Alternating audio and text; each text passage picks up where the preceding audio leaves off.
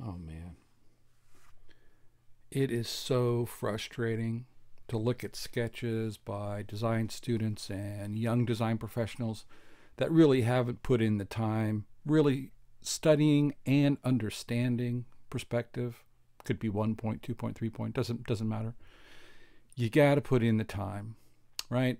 And particularly when you get into things like cylindrical objects, or maybe it's a round power button, right?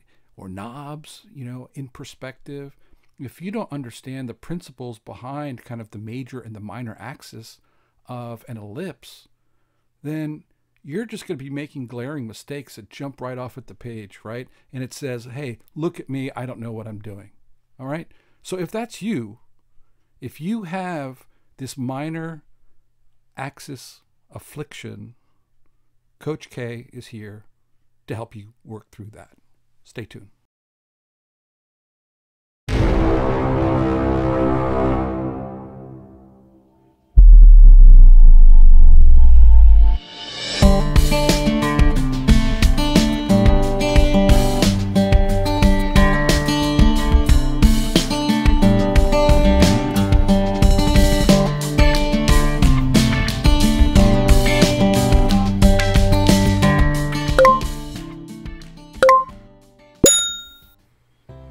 Okay, I'm going to try to break this down for everybody real quick. And basically, every ellipse has a major and minor axis. And it should be pretty straightforward that the minor axis is the shorter axis and the major axis is the longer one. And they are always perpendicular to each other, always at 90 degrees. Even in perspective, it remains at 90 degrees. And you'll see an example here in just a moment.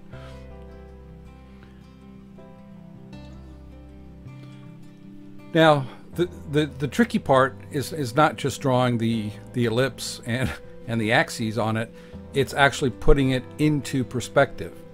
All right, so nothing beats the old cube in terms of warming up and drawing and practicing your drawing in perspective. And so what I'm throwing down here are some lines. This is 2-point perspective. So all the lines on the right converge to one vanishing point, and all the ones on the left to a corresponding one, all situated on the horizon line. Here is an example of really the proper way to be drawing, and that is when you have a bunch of ellipses to throw down on in your design, really throw the minor axis down on the page and use it and align your arm to it, and you'll see it's much easier to throw an accurate ellipse when you align your arm, your drawing arm, with that axis.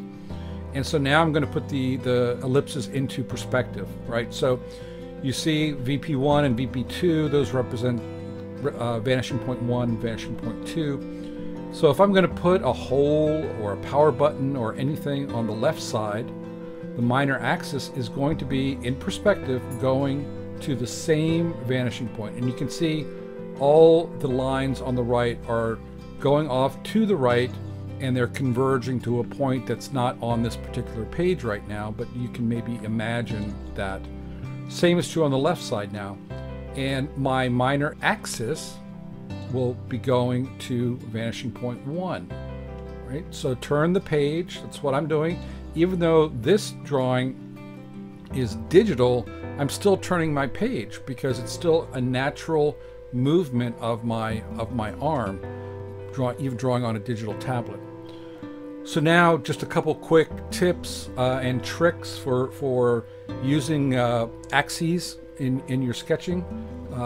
They're really crucial because you use them for alignment. I'm just going to be sketching out 2 little spheres here. This goes back to the geoform exercise. The video's already been posted, but I thought I'd kind of revisit it a little bit. And that video was analog, and this is digital, of course, like I said. But you can see that I'm using that line, that axis that I've thrown down on each one, so that they vary, right? Because the straight on view has a vertical axis.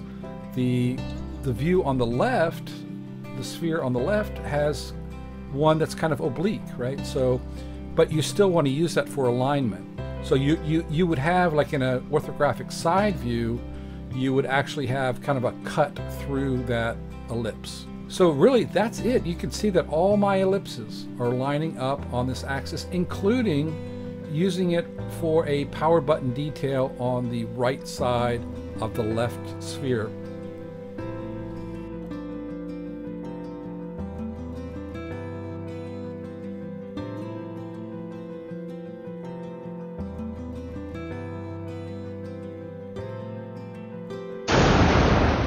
Bonus footage.